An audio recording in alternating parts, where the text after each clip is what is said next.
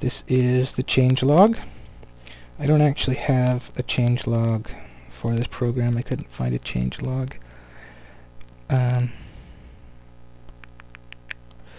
This is just if you don't already have your own changelog made, you can make one in Debreate. You can make one here. We can import some information from the controls page. Package is QJoyPad, and the version, the maintainer, the email address, the distribution.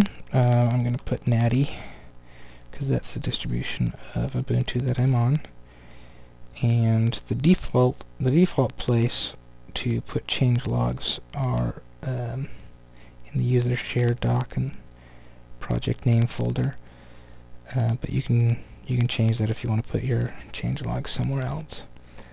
So here's where you'd write some whatever changes you made there, and then whatever else. And then you hit the add button, and it puts an entry into the changelog, and it gives it the timestamp and everything. And if you want to add another entry, some more changes. So, and you hit that, and this would be another entry. Of course, we would use a different version, and you can edit this. So if this was the next version, it should actually say like 4.1.1 or something. Okay. So, okay, I believe that's everything on that page. And if you have a copyright, you can put it in here. So, copyright so and so. I can't remember the name of the author of this program, so I'm just going to put so and so.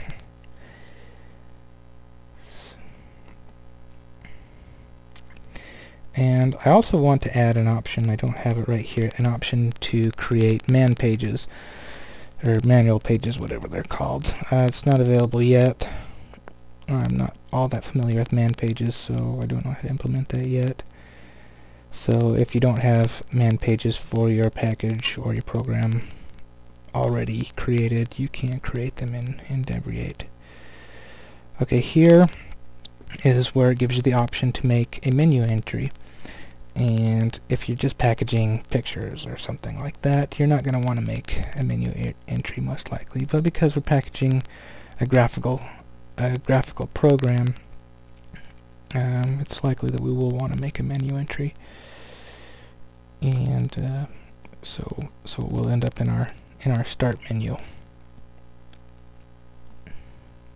So we're going to go ahead and make a menu entry, and if we have one already saved, we can open it here.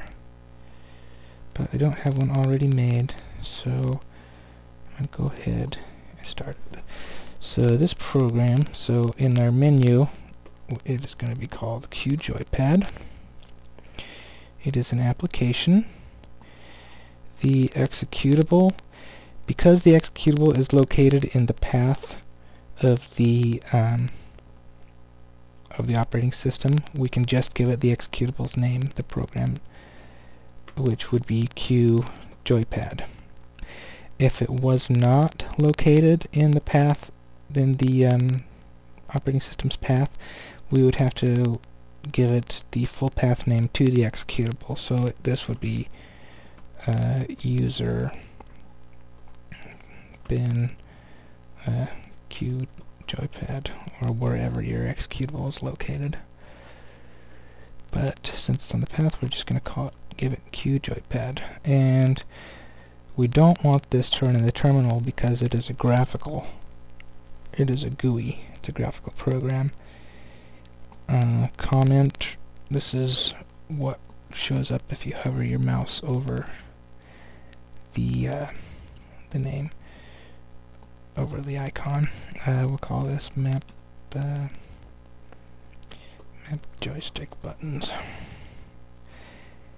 and we can give it an icon file, and let's see, the icons are going to be installed to user share pixmaps, and the folder is QJoypad. I believe it's either QJoypad or QJoypad 4. We'll have to look it up.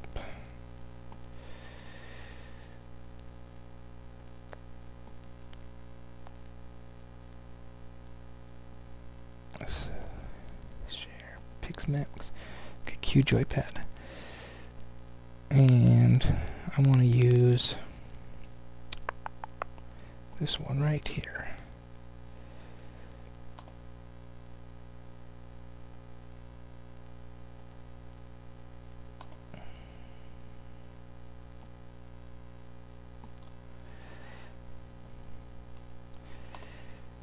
And that tells it where our icon is located. Okay, startup notify. Usually what this does, depending on what window manager you're using, I believe it's the window manager, or what dock or what panel you're using. If you have this startup notify, it'll have a when you click on your program to run it, it'll have a little thing saying starting such and such program. For this program, I don't want that. Encoding UTF-8. I don't know the importance of this right here, but I've included it anyway in a bunch of different encodings. All the ones that I've seen have been in UTF-8. I'm not 100% sure exactly what that does. Okay, and category. This is what is going to tell. This tells the operating system where the icon is going to be located in the start menu. So if I want it to be located in programming, I would choose should be, let's see, development. I would hit development, and I would add development to this list over here, and then my icon would be included in the programming's subfolder. But I'm not going to stick that in there. I want this, let's see, I put this as a utility. And utilities will be located usually, I think, in this accessories subfolder. So I'll add utility. And you can add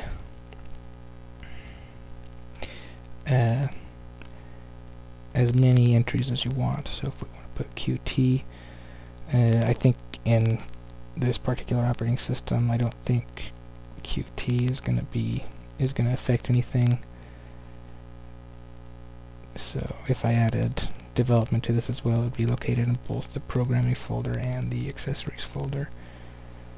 But since this program is built with Qt, I'll go ahead and stick it in there. But I don't think it's actually going to add an entry anywhere into my start menu.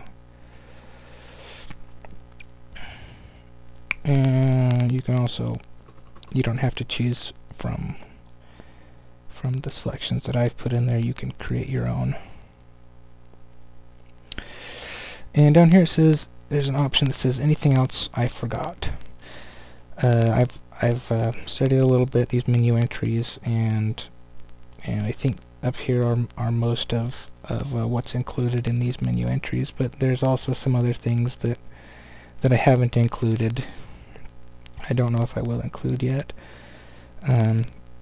For example, this name up here, well, right now this name is in English, but let's say you wanted to have a Spanish name for your program, for people who are installing your program on systems that are using Spanish. what you do is, I don't know exactly how to do it. I think it would be name something like how does it go? I think you do name es underscore utf8 equals and then you'd put the Spanish name in there. I believe that's how you do it. So that's what this is good for down here. There are also some other options that I know are available for these menu entries that I haven't included. So if you know how to use them, you can put them down here, and they will be included in the menu entry. Okay, so I think we're done on this page. And this last page is the build page. We're ready to build our Debian package. Up here we see some options. This option is to create a checksum for our Debian package. This option, delete the build tree, Debreate when it creates. I'll uncheck this and show you what the build tree looks like. So it won't delete. I'll show you. Go ahead and show you what it looks like. And we can use the lintian program to check our package for errors once it's installed, or I'm sorry, once it's built. And you'll see that there are actually going to be some errors when I build this package. They're not actually errors; they're warnings. I should relabel it so it doesn't confuse people, because the package actually does get built. So okay, once we're ready, we hit this button right here. It says start the build progress, and it gives us the recommended name for our package. Don't have to name it that, but this is the usual naming convention for Debian packages. And we'll go ahead and build this to the desktop.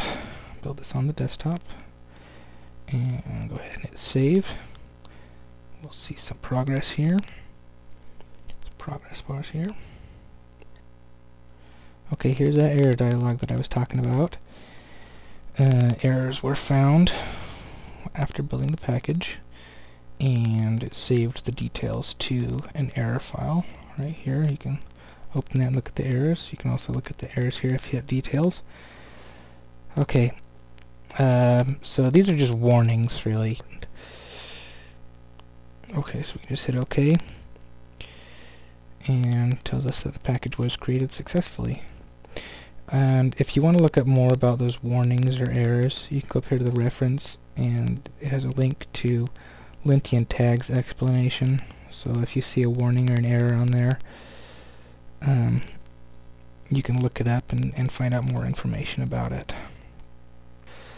Okay, so we've built our package. So now we can double click it or install it from the command line.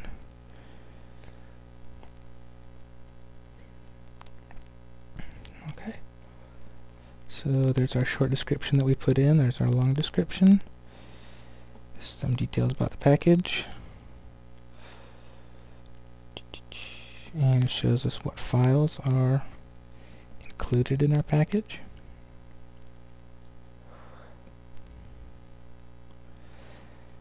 Okay, and I already have this installed, so I'm not going to reinstall it again. But once it's installed, go here to the start menu, go to your accessories, and here it is, Q Joypad, and there it is running.